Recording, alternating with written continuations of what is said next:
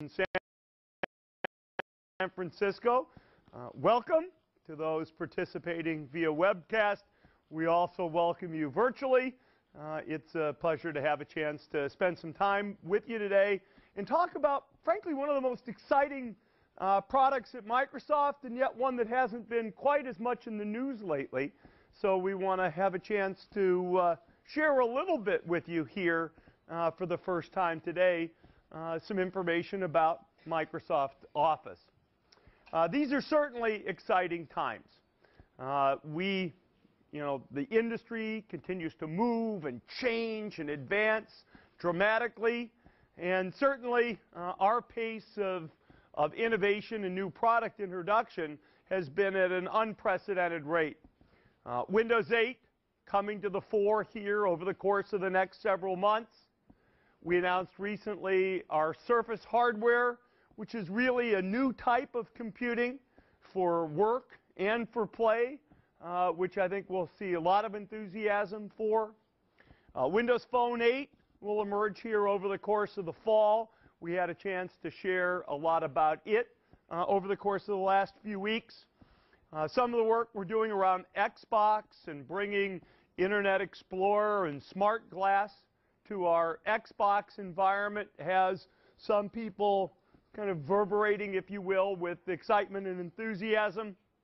We bought a couple companies in the last few months, Yammer and PPI. We'll talk a little bit more about both of those and where they fit today. We introduced a new version of Bing, a version of Bing which really takes us in a very different direction and says, how do we turn Bing from a search/decision engine really into an engine that does what you want done? It'll show you what the web knows, but also it'll help you achieve tasks by showing you what Bing knows and how your friends may be able to help you. We have a new wave of server products, Windows Server 2012. Our system management server products are being updated. We released a new version of our SQL product. We've moved new capabilities for information, our infrastructure as a service into our Azure service. And on top of all of that, you see our entire product line being updated, Bing, the Bing applications, and others to really get ready for Windows 8. So it's an exciting, exciting time. But the flagship application from Microsoft, our highest volume application, the most important application we sell in the lives of most of our customers, in fact, is Microsoft Office. Microsoft Office is a tool for productivity for people at work and for people at home, for people who work in small businesses and people who work in large businesses, for people who work out of their home and people who are simply trying to be productive and creative at home. And certainly Microsoft Office is the #1 tool for students worldwide. Over a third of the users we have for Microsoft Office are actually students who turn out to be some of the most active and vital users of information worker tools on the planet. So today we're here to talk about a new version, a new generation, really, of Microsoft Office. And the preview for this will be available today. I'm going to talk about it.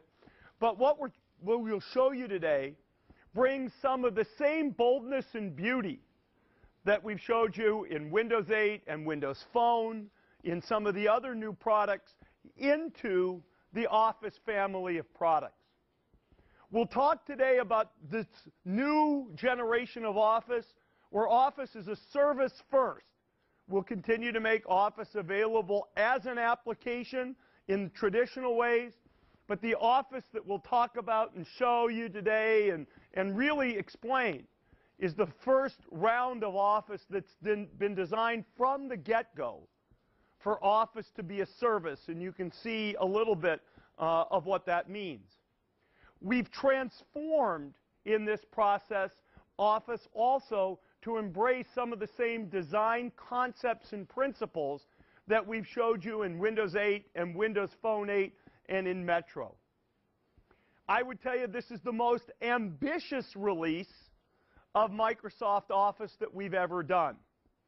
We continue to do a product, and yet we're clearly focused starting today with Office as a Service. And you'll see that over the course of the demonstration. We continue to support our enterprise customers, but in this session today, we're going to show you all of the things that are there in Office for consumers and end users in their homes and what people want to do every day. We'll have separate breakout sessions to talk about Office and its new capabilities, specifically in the enterprise environment. We'll talk about how Office is transforming because of the platforms, the new systems and operating systems and hardware that it can support. But we'll also have a focus today on new application capability, new scenarios, new things people can accomplish with Microsoft Office. The fact that we're changing all of this at the same time, moving to Windows 8, embracing Service First, driving new scenarios, and really doing first-class job for consumer and enterprise, that's what makes this wave of Office the biggest, most ambitious we've ever done in our history. Starting essentially immediately, for those of you on the webcast, literally immediately, you can go and start trying the preview edition of Office. The one that we encourage you really to take a look at is the Office 365 preview, which is available at office.com, and I'll come back and give you some particulars later. But this is available for testing, for trial, etc., beginning immediately as I speak. What are the characteristics of this new wave of Office products? What we really would tell you is Office 365, the new wave of Office products, are designed to be your modern Office. You say, what does it take to really support people when they're trying to be productive, when they're trying to communicate, when they're trying to collaborate? What does it really take to support people in a modern way? Number one, got to focus in on the most modern devices. And so we've really thought through and designed this new wave of Office with Windows 8 in mind. We'll run on other releases of Windows, but what you'll see today really focuses in on being designed with and taking best advantage of Microsoft Windows 8. That means supporting touch. That means supporting inking. That supports the new Windows 8 visual style. That means running on ARM architecture devices, which is an important thing we started talking about a year and a half ago, and you'll see coming to fruition. It means for some of the Office modules, it means embracing the new Windows application mode. Not just the desktop mode that everybody's grown up on, but starting to embrace for certain experiences the new Windows RT Surface. It certainly means embracing the new Windows Phone, Windows Phone 8. And so Office is really designed with those things in mind. Your modern Office thinks cloud first. Cloud first. That's what it means to say Office is designed as a service. You can just click and start running Office immediately from the service. Office uses the cloud to remember what you were doing and where you were and what your preferences and favorites are, your documents, and how you're working together with other people to collaborate on those things. And we need to support that for people in their individual lives, their private lives, in addition to supporting enterprises in their business persona. We've made social a first-class part of the modern Office. One of the things that is certainly true is the way people work today is dramatically different than the way people worked when I started at Microsoft. I got to Microsoft, one of the things we did that was big to differentiate ourselves in 1980 was to give everybody a private office. I think that's a great concept, but it's not a uniform concept. And certainly people today work, whether it's the style of their physical office or their virtual office, people work in much more social and collaborative ways than ever before. And you see that reflected in this wave of Office. The embrace of Skype, the ability to work on projects and collaborate together, whether you're people in an enterprise or a PTA group that wants to come together and iterate on a project. We need to facilitate that kind of work.